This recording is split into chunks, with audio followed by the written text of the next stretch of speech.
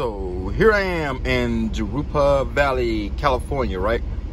I'm at this Pilot Flying J, and I'm trying this Wendy's breakfast for the first time ever. Normally when I grab breakfast, if I'm able to do so, it's not every time that I'm able to get breakfast.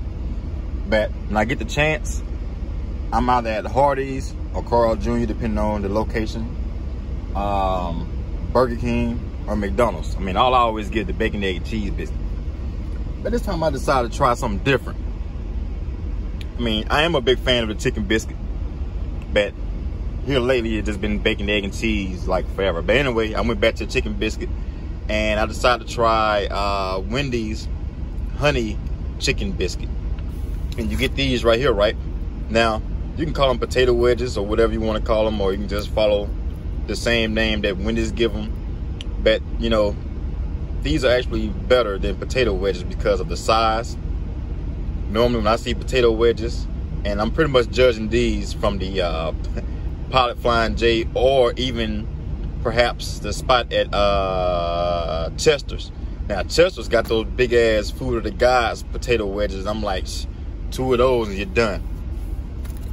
I like these better than the Pilot Flying J potato wedges, which the Pilot Flying J potato wedges are pretty decent, really. But you get a lot more. You know, they put them in the same little fry cup. As soon as you unveil the chicken biscuit, the honey chicken biscuit though, that honey hits you right in the face. And damn, this is good.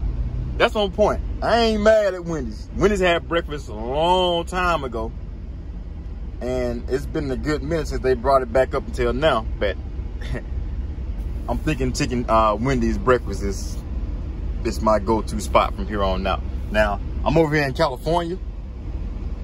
I don't know how the chicken biscuit is going to be in another state, or hell, matter of fact, even in a different part of California, because, you know, somebody can go in there and overcook it, and then I can feel differently about it. But right now, at this particular time, that chicken biscuit is on point. I was trapped earlier this day. Also, when you come to this Pilot Flying J, they're gonna have like plenty of parking spots over there in the reserve spot. And I never pay for parking. I asked old buddy on the inside because where I'm at right now, there's a sign saying, you know, you will be told at owner's expense. And there's even a phone number. And it even tells you the particular company that's gonna tow your truck or whatever, right? So I go on the inside and I'm like, hey, how much it cost for truck parking? But it told me $20. I'm like, shh, you can't pay no damn $20. And then he was like, man, it should be plenty of free parking spots out there. I said, man, all the spots where the free parking spots would be at, they are already spoken for. I said, man, I'm parked along this fence line over here, and there's a sign saying you will be towed at owner's expense. So he was like, man, don't worry about that, man. Here in California, man, it's pretty much impossible to find truck parking, and we waive that. You know, all we ask that you just respect the area, man. You know, as long as there's no trash around the truck, etc., and everything like that, man, you'll be fine. Just shut down there for the night, you'll be good. I said, all right, bet. So here I am, shutting down, enjoying this awesome chicken biscuit. All right, everybody, stay trucking, be safe, keep smiling. Catch you next time. I tried to deliver this load yesterday.